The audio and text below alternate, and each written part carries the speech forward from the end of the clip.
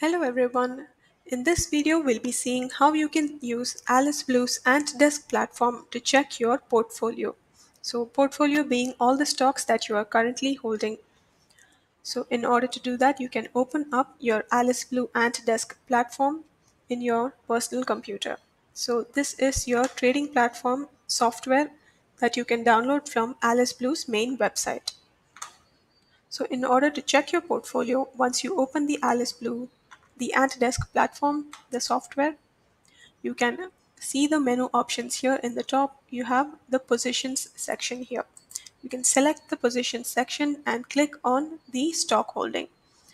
The keyboard shortcut key for it is Alt plus F9. So select the stock holding option.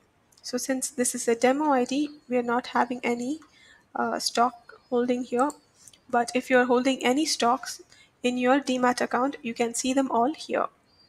So once you select the get holding option, you can see the trade process is running. You will get that option. So you will be able to see all of your stock holdings in this section. So if you want to square off any of the stocks that you're currently holding, you have the option of the square off entire quantity, square off at market price. Then you also can mention the quantity, the price. You can just select the specific stock, mention the quantity and the price, and you can square off.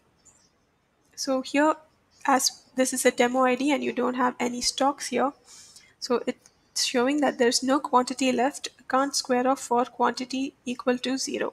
So you can also select square off all.